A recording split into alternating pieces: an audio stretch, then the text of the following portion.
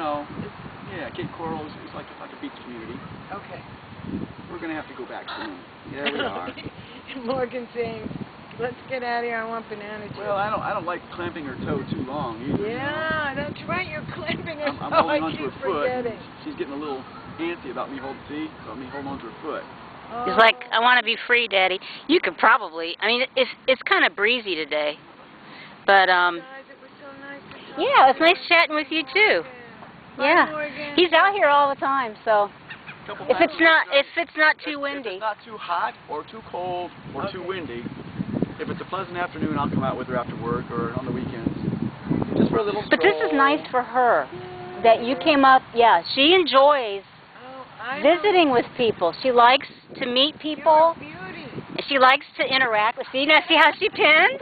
Now tell her again how beautiful she is. You're a beauty, Morgan. So pretty. Morgan, you're a beauty. See, she's fluffing, and she's like, oh, I am, aren't I?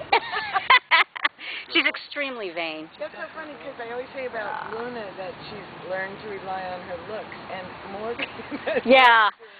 The first time I told Morgan she was beautiful, she tilted her head back like a queen and blushed bright pink. No. Yes.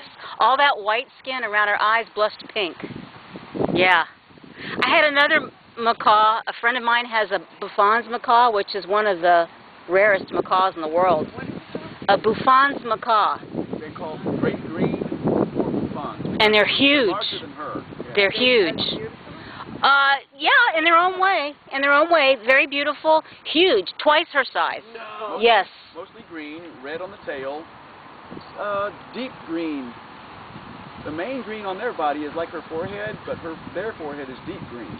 But twice her size is No, about Maybe 30 to 40% bigger. Yeah. But he was a male. My friend had named this huge macaw Twinkie, which I think is a riot. And I went up to him and told him he was handsome. And he did the same thing. He blushed pink all around his eyes, and tilted his head back, and he had a crush on me. And she told me, she says, Lori, I've just been reading about this. This bird has a crush on you. And I sat down cross-legged on the floor, and he climbed up in my lap. And I had never held a macaw in my life, because that was before we got Morgan. In fact, we got Morgan because of Twinkie. He was so much fun. We played with him all weekend. He was a riot. But he had a crush on me, and my African gray was with me, and my African gray was furious because Twinkie kept throwing kisses to me. And I would look over, and my African gray was in the cage, bobbing his head up and down, like, you just wait till I get out, buddy, because I'm going to slay you. And finally, we did take them all out, and the first thing he did was go after the Buffon's macaw. And we had to grab them because they were headed right for each other. I mean, the Buffon's macaw would have killed my gray, you know. But that's how, you know, fearless, totally fearless. You threw kisses to my wife, I'm going to kill you. Typically, altercations between birds, the little one is the aggressor, but comes out and, you know, The loser. Yeah. Yeah. Because the bigger, more powerful bird obviously has the advantage.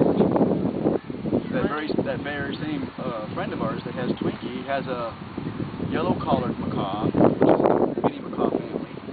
A little bit smaller than her, but about the size of a gray. But she got careless one time and let the yellow-collared near one of her larger birds and took its bottom. Lower mandible. Took its bottom right off. It did grow back. It grew back. She had a prosthetic mandible. Oh, I thought it grew back. Oh, she had a prosthetic. I don't remember that. She had a prosthetic lower beak made for the bird. Well, I don't remember that. But we're very careful. We don't allow them out without very close supervision. We don't take chances with our birds. Well, this is taking a chance, I think, but it's a routine now. He does it all the time, so. You gonna dance? Tell Ellen to sing for you. When I fall in love, it will be forever, for I'll never fall in love in a restless world like this is. She loves to be sung to. And too many moonlight kisses seem to cool in the warmth of the sun. She's a good girl. Yeah. Oh. She gets real. One day he started singing that to her, and she started. It's real mushy. She gets real mushy, yeah. My Gray will get like that too. He'll get real dreamy-eyed, and his eyes will half close. He's like, "Oh, Mom, I love you." Here comes some people. Say hi. Oh, you're okay. It's okay. You're okay. Oh, it's okay. No, I'm filming. You can go up and say hi. Just don't get too close. She loves it when people come up and say hi. No, she's a blue and gold macaw. She's 10. Amazons are a little smaller. Yeah. They don't That's a baby. have a long tail.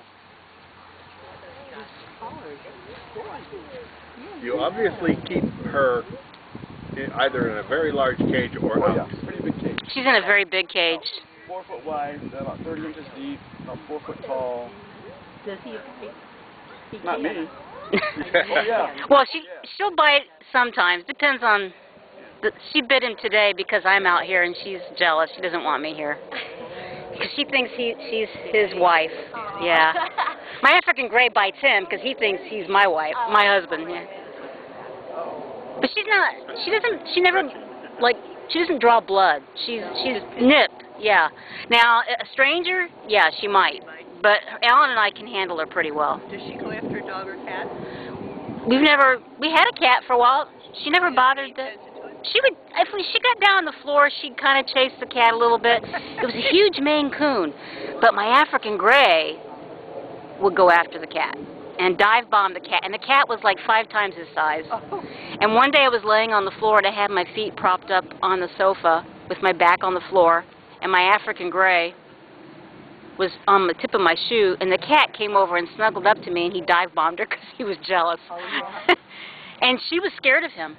She was scared of the Gray. Chasing through the house, she did her little crazy, cat mood. And she went running through the house, and the African Gray was just walking on the floor, and she comes running around the corner and came face to face with the Gray, and the Gray's just like, wait a minute. And the cat, he didn't even move. He didn't even budge. He just looked at her like, this is my house. Yeah. And she went way around, and she walked all the way to the other side of the living room to get away from him. yeah. She was a sweet cat. Oh, okay. No, she's just vocalizing. Stay away. Culture, believe it or not. Get ready to let it know, go away. Way up there. Oh, yeah. The Gulf Side congregation. You got pretty good eyes. Yeah. I was like, I know, they look so familiar. Oh, okay. What congregation do you go to? Gulf Side, yeah. But I know. Okay, well, we just split, so give us time. Exactly. Yeah.